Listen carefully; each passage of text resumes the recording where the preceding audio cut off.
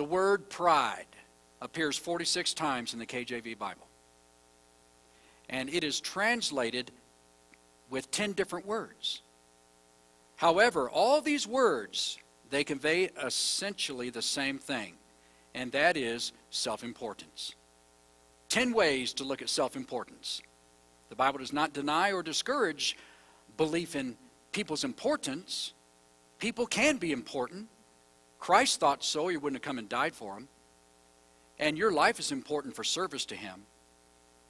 But it does denounce all inflating of self-importance. 1 Timothy 3:6, Paul tells Timothy not to promote a newly converted and inexperienced man to a position of spiritual leadership. And for good reason. Because being a novice, he will be puffed up with pride. As he said, not a novice, lest being lifted up with pride, he fall into the condemnation of the devil. You know, the Greek word pride there means to envelop with smoke. And you know the old saying, where there's smoke, there's fire. And I assure you that wherever you find the smoke of conceit, you will find the fire of pride. And that fire consumes humility, and it conflates the ego. I like what it says about love in 1 Corinthians 13:4.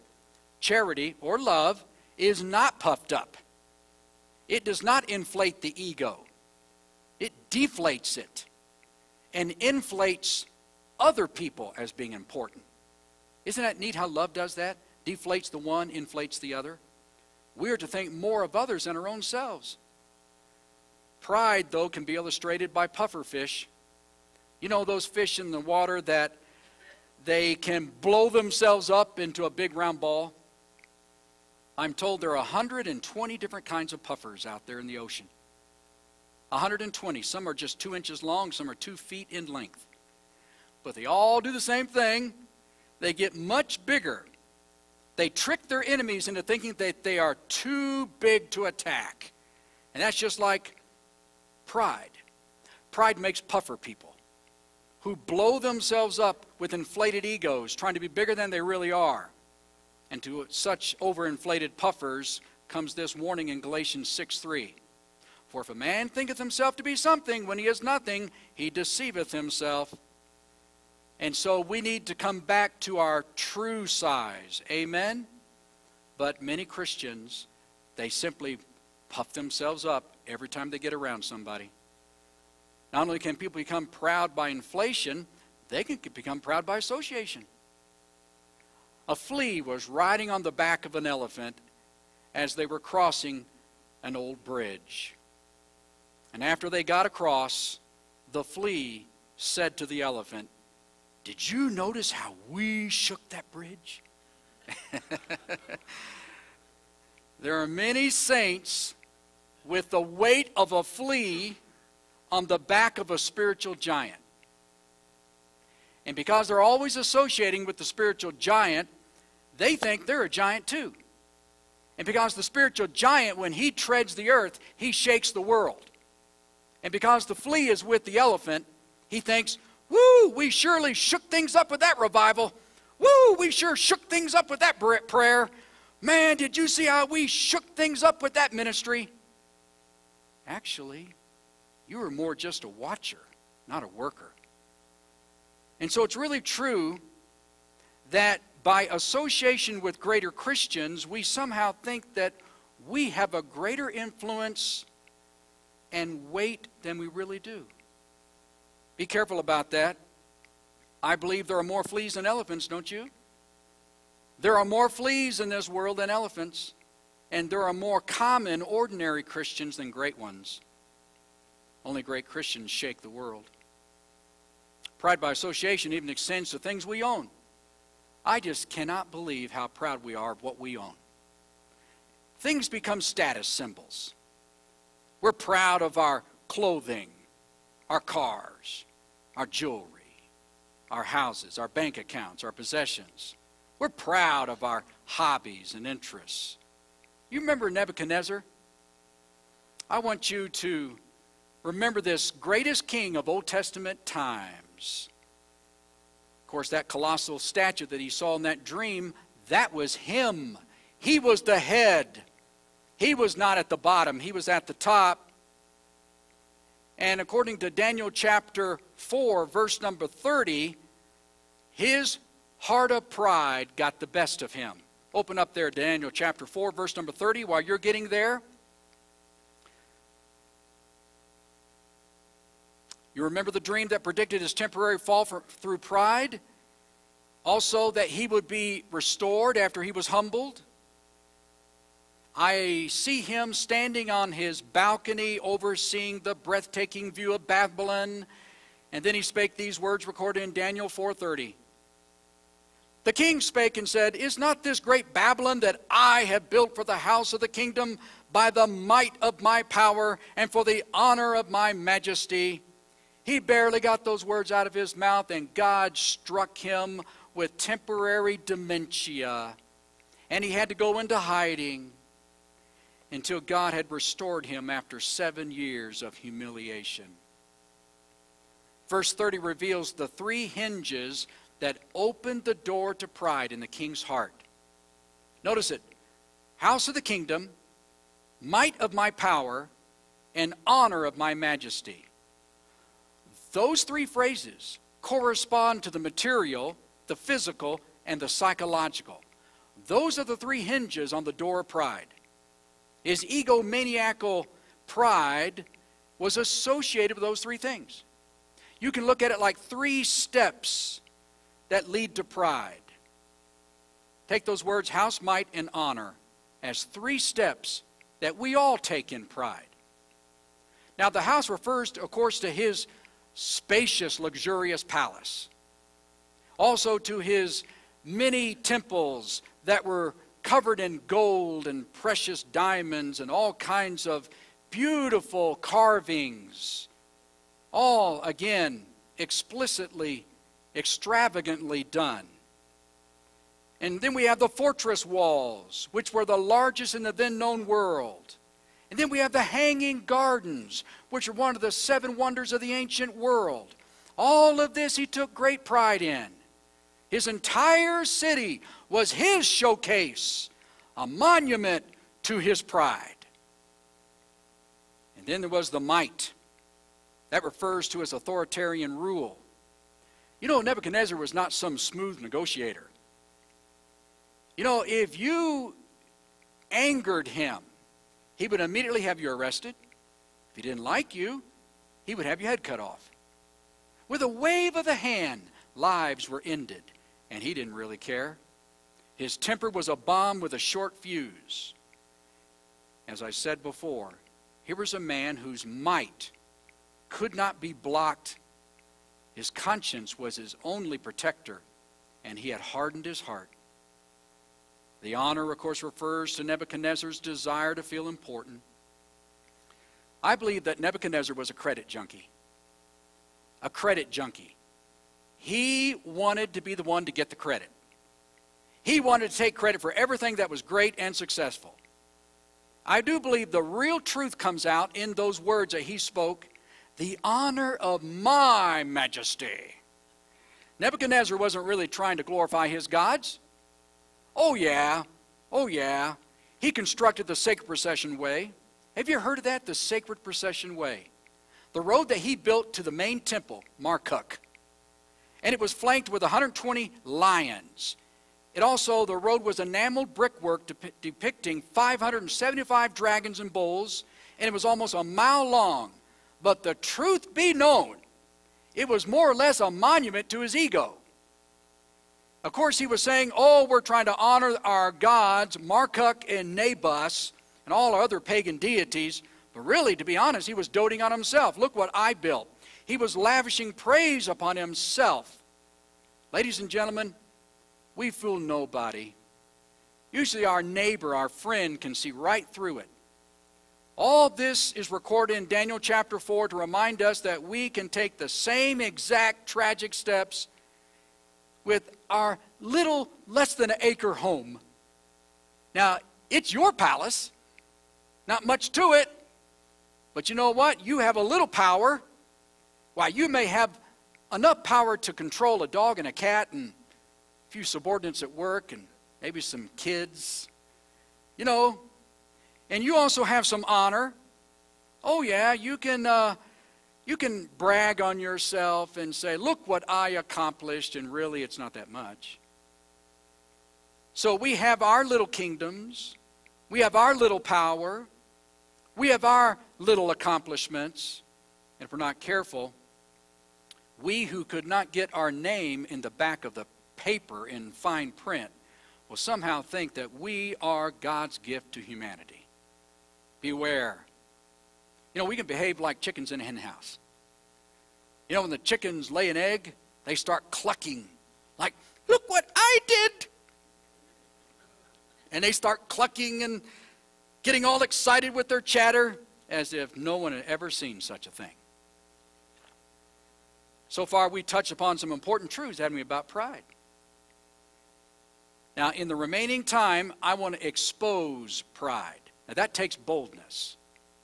You know, it's much easier, of course, to excuse pride. Excuse it. But I don't want to excuse it. I want to expose it so that we can take a stand against it. I don't want our church to be a victim of pride. Now, think about this. If I had a choice for you, you could be healthy, wealthy, and smart. Now, I'd want that for you. I really would. Not if you would become proud. I'd rather have you poor, sick, and uneducated, but a humble depender on God. You see, pride really is the worst thing that could ever happen to you. Do you know that pride is the basic sin? Pride's the basic sin on which all other sins are built. Did you know that pride's the first sin by the first sinner? It was pride in Satan's heart that is the origin of evil. You've heard it said, and it's still true. The 3 R's represent the basic education, reading, writing, arithmetic.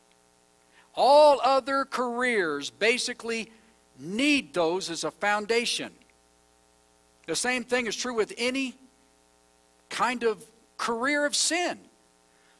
The basis of that sin can be found in 1 John 2:16.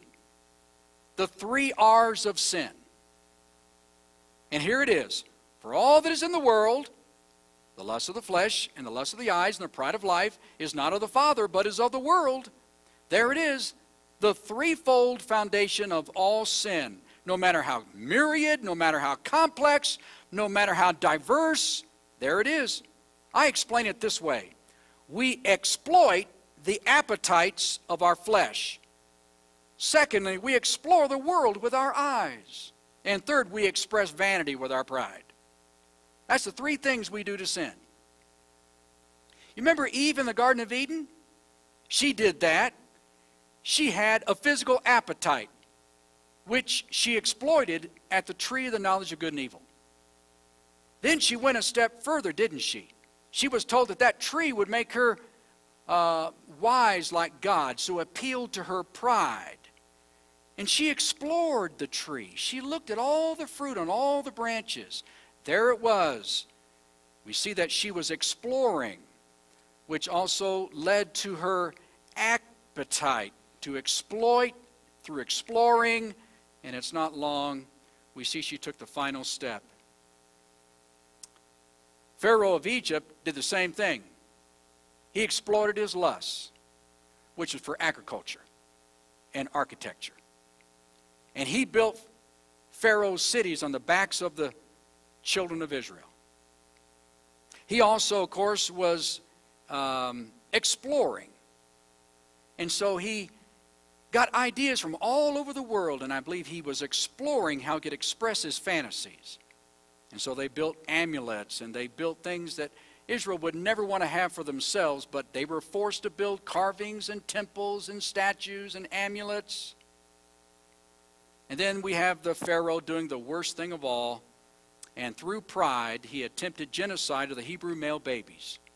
It was his pride that made him do that. It was his pride that made forced labor upon Israel. It was his pride that resisted God's people to let them go. Remember, let my people go. In pride, he said no. That's what Solomon did after he backslid from God. He wrote the book of Ecclesiastes, which means that he was bankrolling all his fantasies. He had the money, he had the peace, and so he did the same three things. But even though he was doing the exploiting of his flesh and the exploring of the world and the expressing of his vanity, we see that pride was his downfall. The most significant thing about 1 John 2:16 is that it takes these three sins to have the stool stand. Did you know that if you could get rid of your pride, you will see to it that you will never be guilty of the other two? Have you noticed that humble people don't really lose control of their flesh? I find it interesting that wherever you see sin, you'll find the three legs of the stool. You take one leg away and the stool stumbles. I believe the principal leg is pride. It's so hard to sin when you're humble. And so we understand that humble people, they do not feel like being a flamboyant, outrageous, or even secretive sinner. Pride is what drives people to do those things. So not only is pride basic to all the other sins, it's also the biggest one. How big is pride? Go to Proverbs chapter 6 and look at verses 16 and 17. How big is pride? Here it is. These 6 things doth the Lord hate. Okay, God's got a short list. He says, now I'm going to give you out of all the possibilities 6 big ones. Here are 6 big ones. Yea, 7 are an abomination unto him. It's like number 7 just really ticks me off. Number 7 is a great provocation. But what heads the list? A proud look. Now, I want you to think about this. These 6 things that the Lord hate, yea, 7 are abomination on him, a proud look. What? That's first? Over verbal lying? Over physical violence? Over plotting conspiracies? Over getting into mischief? Over false testifying? Over dividing the brethren? You're going to put that first? You mean to tell me that body language? The way you make a facial expression? Yes! The face mirrors the heart. God says, you know what? Pride is basically a peacock strutting his feathers. And that's the most obnoxious of all. Pride is big enough to make God's short list of 7 abominable sins. And I really do believe that it opens the door so that we have abomination after abomination. You could say those other ones if you want. Pride softens us up to do things we would never dream we'd ever do. Go to Hosea chapter 7, verse number 10. How big is pride? Hosea 7:10. Now, when you read Hosea chapter 7, you see the society is in moral meltdown. I mean, they're in moral meltdown. We have dishonesty everywhere. Addictions are rampant. Debilitating sins are consuming the health and wealth of the general population. And yet, with nothing to be proud of, Israel is proud of their lifestyle.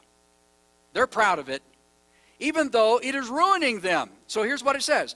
And the pride of Israel testifieth to his face, and they do not return to the Lord their God, nor seek him for all this. Did you know that if you have problems in your life and you will open your Bible or go to church, that means that pride has not finally conquered you yet? As long as you'll seek the Lord when you have problems, that's a very good sign. Because pride hardens the heart. And eventually you reach a point where you can have all hell breaking loose, yet you won't return to the Lord. Pride eventually makes one's heart as hard as granite, only to have it broken, though, with God's hammer. You say, God breaks pride? God has promised to break it. Take a look at this, Proverbs 29:1. He that being often reproved hardeneth his neck shall suddenly be destroyed, and that without remedy. God says, I promise you, your pride goes on long enough and gets hard enough, and your neck gets stiff enough, I'll break it sooner or later, and maybe sooner than later.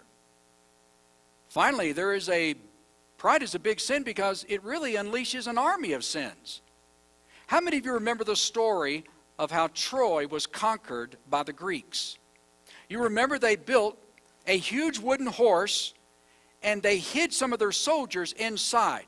They parked that thing just outside the city of Troy as a gift. And the Trojans, they thought that this not only was a surrender, but also was a token of protection from their gods. So they opened their gates and they pulled the horse inside. That evening, the Trojans celebrated as the victor. And then they got drunk and they fell asleep. Later that night, the warriors crept out of the hiding place in the horse. They opened the city gates for reinforcements. And in the ensuing battle, Troy was burned, and almost all Trojans were killed. The city never had a chance.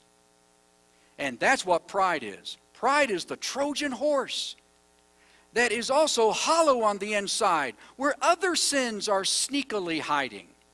And when we let pride in, guess what?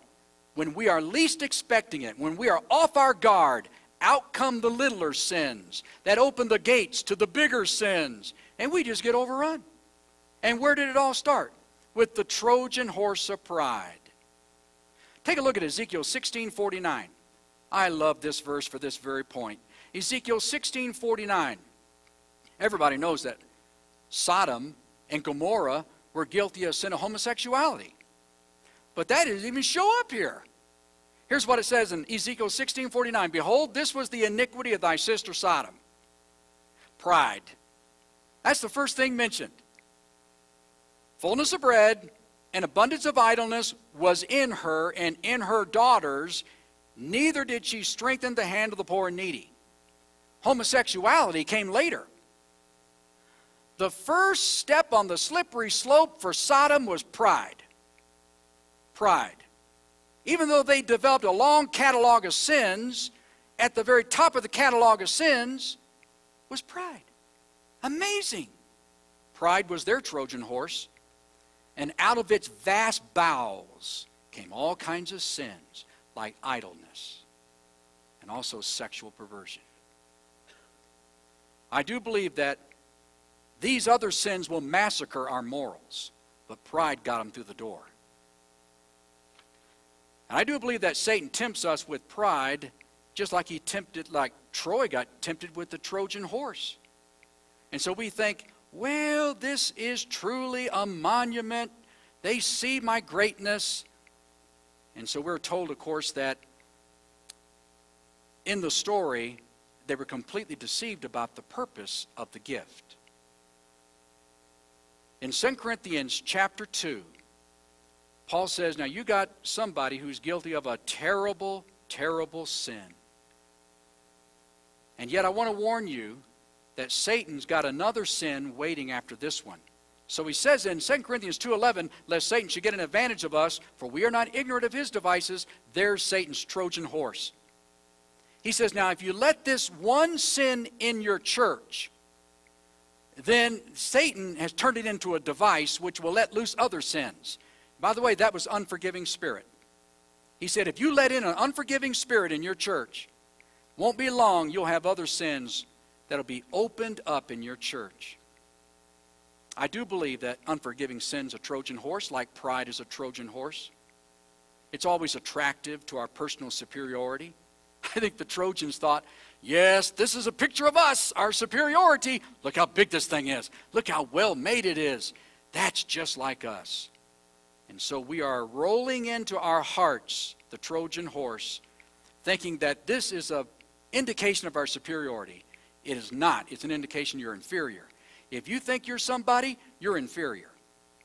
And so remember, the Trojan horse problem is also an indication that you don't understand the wiles of the enemy. Now, I want you to think about James 4:10. On the flip side of pride is humility. And as God makes a guarantee about pride, he makes a guarantee about humility. Let's look at God's positive guarantee. I love this. James 4:10, humble yourselves in the sight of the Lord, and he shall lift you up. That's a guarantee. If you humble yourselves, God says, I guarantee it. I'll lift you up. Now, you won't know when it's going to happen, but I'll do it. And he'll lift us up over the proud people, which are really the inferior people. The proud people are inferior. The humble people are superior. You know, we have this notion in our head that the proud people are the winners, and winners take all.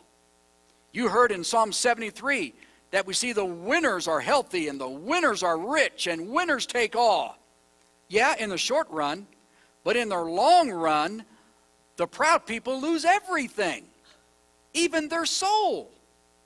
But the humble, they win in the long run. Did you know that? Would you look at Matthew 5:5, where Jesus says, the winners are the humble people. Here's what it says. Blessed are the meek, for they shall inherit the earth. Amazing. All humble people get to inherit the earth. We don't lose anything. We may get it postponed, but we're going to get it later because we get to inherit the earth. All the meek, all the humble, they lose in the short run and gain everything in the long run. And God says, I guarantee it. Knowing what God says, which guarantee do you want? And that's why humility is such a big virtue and pride is such a big vice. Now we close with this, number 3. Pride is a blinding sin. It's a basic one, and it's a big one, but it's also a blinding one. Pride blinds. First, pride blinds us from recognizing itself. You don't ever recognize pride in yourself. I think it's so amazing, and it's true of human nature. We recognize everybody else's pride but our own. Listen to this. C.S. Lewis made this observation in his classic work called Mere Christianity. This is one of the best things he ever said in that book. I quote, "There is one vice of which no man in the world is free, which everyone in the world loathes when he sees it in someone else, and of which hardly any people ever imagine they are guilty of it themselves. I do not think I've ever heard anyone who was not a Christian accuse himself of this vice. There is no fault which we are more unconscious of in ourselves. And the more we have it in ourselves, the more we dislike it in others." Ooh, that stung. Think about that. We have no trouble recognizing pride in others, but we have lots of trouble recognizing our own. You know what I think? I think humility starts the moment you detect your own pride, and not a moment before. The moment you detect your pride, humility starts. Second, pride blinds us from the consequences of our sin. Remember Proverbs 16:18? I want you to look at this verse with me. Proverbs 16:18. Pride goeth before destruction, and a haughty spirit before a fall. Underline those two words, before, before. Before. It really will happen. Before means it's coming. If you're proud, it's coming. It's like you standing on a shoreline, you see a tsunami coming at you. You say, that'll never get here. It's coming. Yes, it will. And so, we got to be aware that the Lord says it's coming. And so, pride comes before destruction. You can't get rid of the consequences. You just got to get rid of the cause of the consequences. Now that takes us to Psalm 73, 5 and 6. And this is where Brian read a moment ago. Look at Psalm 73, 5 and 6, words of Asaph. Notice what it says in Psalm 73, 5 and 6. It says about the wicked rich, they are not in trouble as other men, neither are they plagued like other men. Therefore, pride compasseth them about as a chain. You know, pride blinds people to the possibility of getting into sudden, unexpected trouble. You know, it's like they are living and acting as if their life is saying, not ever. It's not ever going to happen. It just means this. It's not happening now. No, it will happen. Someday you'll lose your health. You may lose your job. You may lose your friends. You don't ever live like your life is saying, not ever. It will not ever happen. Every time I do a funeral, I try to impress people that your turn's coming. But I look into people's faces, and it's always the same look. No, I'm not ever going to die. Not now, but you can't say not ever. And then the Lord says, if I see pride, here's what I'm going to do. Verses 18 and 19. Surely thou hast set them in slippery places. Thou castest them down into destruction. How are they brought into desolation? As in a moment they are utterly consumed with terrors. Wow. That's exactly what David said in Psalm 30, verse 6. He said, my mountain stood strong. And all of a sudden it started shaking to pieces. He said it just happened all of a sudden, like an earthquake. Well, I think these are great reminders that we are blinded to the consequences of sin and blinded to the judge who brings judgment on our sin. Now let's think about our Lord Jesus Christ. Pride does the unkindest thing of all. It blinds us to the humility of our Savior. Even when we're thinking about Him, we're not really thinking about the right things. Our Savior really was the humblest person who ever lived. In a classic sermon by F.E. Marsh, Jesus is presented as the very opposite of pride in every aspect of His being. I never read words like this before. This is amazing. Number one, we take pride in our birth and rank, but it said of Jesus, is not this the carpenter's son? Matthew 13:55. We take pride in wealth, but it said of Jesus, the Son of Man hath not where to lay his head. Matthew 8:20. We take pride in our respectability, but it said of Jesus, can any good thing come out of Nazareth? John 1:46. We take pride in our personal appearance, but said of Jesus, he hath no form nor comeliness. Isaiah 53:2. We take pride in reputation, but it said of Jesus, behold, a man gluttonous and a wine-bibber, a friend of publicans and sinners. Matthew 11:19. We take pride in our education and degrees, but Jesus never went to any school, which caused others to remark, how knoweth this man letters, having never learned? John 7:15. We take pride in our position, but Jesus said, I am among you as he that serveth. Luke 22:27. We take pride in our resentment and ill will, but Jesus said, Father, forgive them, for they know not what they do. Luke 23:34. That's why if you are seriously studying the life of Jesus and meditating on every aspect of his life, pride has no chance of starting. It's really something. The more we know the earthly humility of Jesus, the more we can fulfill Philippians 2:5, which says, let this mind be in you, which was also in Christ Jesus. You know, there are Christians who know Hollywood entertainers better than they know Jesus Christ. And so it's no surprise they're proud like them. There are Christians who know sports figures better than Christ. No wonder they're as proud as them. There are Christians who know politicians better than they know King Jesus. It's no wonder they're as proud as the politicians. We will absorb the mind of the person we admire. And if we admire anybody more than Jesus, then we will be just like that person. If you expose yourself to pride, it is the beginning of the end for you. The beginning of the end for you. If you expose yourself to humility, it is the beginning of a life of joy and blessing that will only get better and better. In closing, you need to make a decision. And here it is. First of all, to renounce all pride.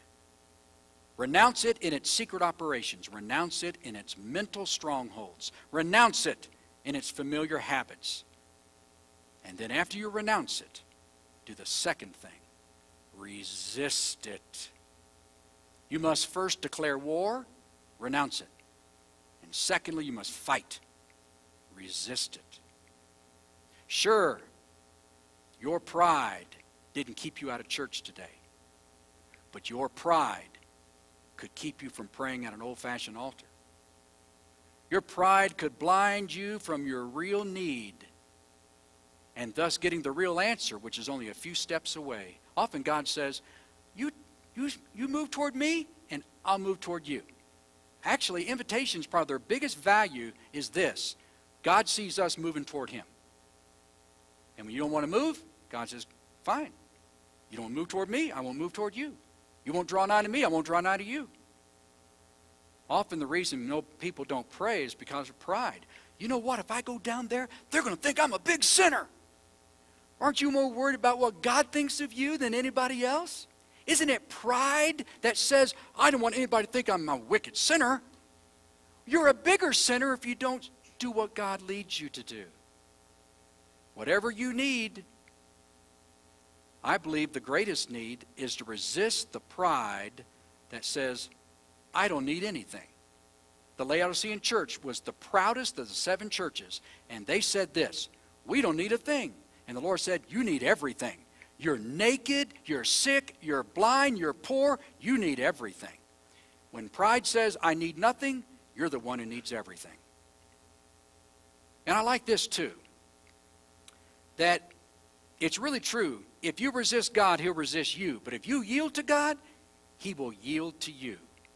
Have you ever read this verse in James 4:6? But he giveth more grace. Wherefore he saith, God resisteth the proud, but giveth grace unto the humble. He resisteth the proud. Did you know that's said a second time in the New Testament? In 1 Peter 5:5. Here's what it says. Likewise, ye younger, submit yourselves unto the elder. Yea, and all of you be subject one to another, and be clothed with humility, for God resisteth the proud, and giveth grace to the humble. Isn't it funny that when you resist God, it's not long you're resisting your brothers and sisters. You resist helping them. You resist praying for them.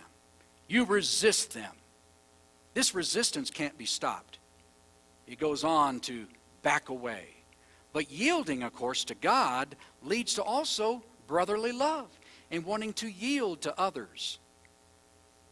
So those two references, James 4:6 and 1 Peter 5:5, they really talk about the same terrible loss caused by pride.